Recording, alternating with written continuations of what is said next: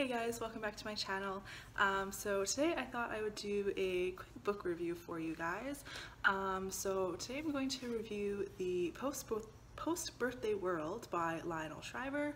I read this back in February of this year, and I would have talked about it in my February wrap-up as well, but I thought I would do an actual full review for you. So this book was originally published in 2007. This edition was published in 2008 by Harper Perennial, and it is 517 pages long, and there is also an author autobiography as well as an interview with the author at the end of the book, which if you're reading it for a book club is a really nice addition. So Shriver has written quite a few books.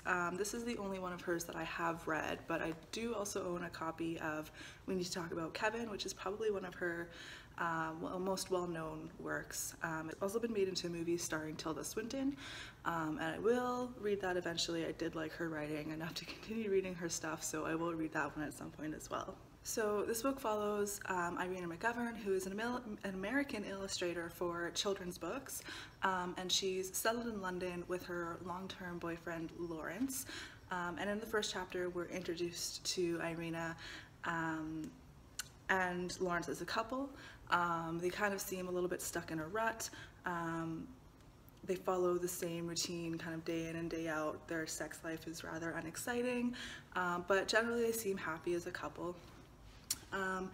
And then they also have an annual dinner with one of their friends, Ramsey Acton, who's a famous snooker player. So every year they go out for dinner on his birthday. Lawrence is a huge fan of Ramsey's. Irina doesn't really have particularly strong feelings about him either way, but she doesn't mind going out for dinner with him every year. Later in the chapter, this is several years after they've kind of established this dinner relationship with Ramsey.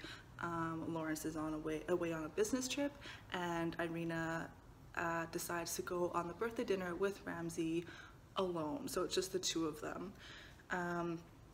So because they're kind of given this chance to talk and really get to know each other, Irina finds herself starting to develop feelings over the night for Ramsey, or at least she's finding herself very sexually attracted to him. And then at the end of the first chapter, Irina finds herself in the position at the end of this night, at the end of this dinner together, she finds herself in the position where she can either make the decision to act on her attraction to Ramsey or to go home alone. So after the first chapter, the book is laid out in a really interesting way. I don't know that I've ever read something laid out in this particular way before. So each chapter has two versions. So there's two chapter 2s, two chapter 3s, and so on. And each version follows a different world post-birthday dinner. So in one world, Irina has acted on her attractions to Ramsey, and she kisses him and decides to start an affair with him. And in the other world, she doesn't act on those attractions, and she goes home to be with Lawrence. She goes home alone, and she's with Lawrence for the rest of the book. So I thought the premise and the layout of this book was extremely interesting. Shriver does a really good job of examining two very different types of romantic relationships. She highlights the pros and cons of both relationship really well, and she does a really good job of kind of showing the way that our personalities or the way we can act can change depending on the kind of person we're with or the kind of relationship we have with somebody. So with Lawrence, Irina is very safe, it's familiar, but because of the way they've kind of fallen into a rut, they're having intimacy issues, and they don't really talk about their problems or discuss the way they feel with one another. So it kind of leads to their relationship deteriorating in both scenarios, whether she acts on the affair with Ramsey or not. With Irina's relationship with Ramsey, it's very heated, very passionate, often volatile, and she also feels that just kind of overwhelmed by his personality and presence and her desire for him, that she kind of loses who she is in the relationship. So I don't want to go into too much more as to what happens, so that's pretty much the first chapter and just the way the relationships develop a little bit between Irina and both men. But like I said, I don't want to give away too many spoilers, so I'll just talk about how I felt about the book and the writing in particular. So overall, I really enjoyed reading the book.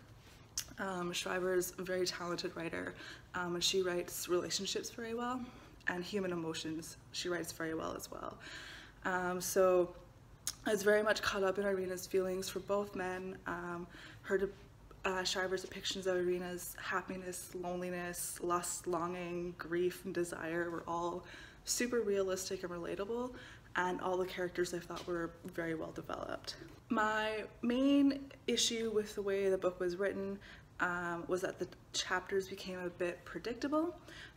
So if a character does one thing in one world, you can expect the exact opposite to happen in the other world. So for example, if Irina wins a literary prize in one world, she won't win it in the other. Or if Ramsay wins a snooker championship in one world, he won't win it in the other.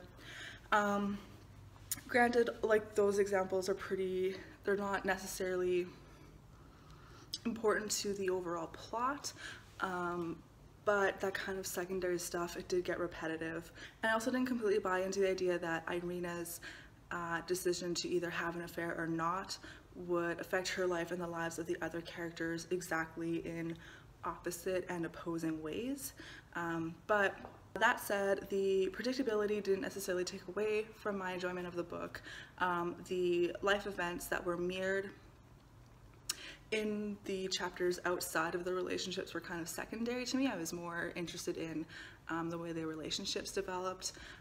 So that wasn't a huge issue, but it did make it a little bit predictable. I was much more interested in how Irina's relationship with Lawrence deteriorated no matter which decision she made, and I could never decide like which relationship I was rooting for more. I found myself rooting for both men and the relationships in both scenarios. They both had their good and bad. So in the end, I gave this book about 4 out of 5 stars, and I would highly recommend it. It's a really good examination of romantic relationships, and it deals with romantic scenarios without falling into the romance genre too much. Like, I don't read, and I don't particularly enjoy reading a lot of romance, but I don't mind some romance in my literary novels. So if you're like me and you don't usually go into the romance genre, don't let the fact that this deals with romantic relationships turn you off from reading it. It is quite enjoyable, and it's more an examination of psychology in relationships, I would say, than the actual romance aspect of it. That said, do be aware that there is quite a bit of sex and sexual content, as well as some vulgar language, so if you're not comfortable reading that kind of thing, you might want to steer clear of this one. But overall, it's really enjoyable, a great read, and I would highly recommend it. So let me know if you've read any of Lionel Shriver's works, or if you've read The Post-Birthday World and what you thought of it, and if you have any other recommendations by her. Thanks for watching, and I'll see you in my next video. Bye!